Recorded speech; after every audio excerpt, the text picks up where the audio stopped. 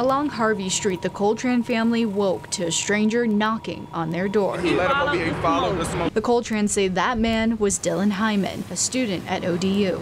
He seen the fire from the interstate on his way home from studying. He went out of his way to make sure the neighbors knew about the massive house fire. I'm glad Dylan was there to save my family, get my nieces and nephews out. We just pray blessings upon him because he was in the right place at the right time. Portsmouth and Chesapeake firefighters fought the flames shortly after.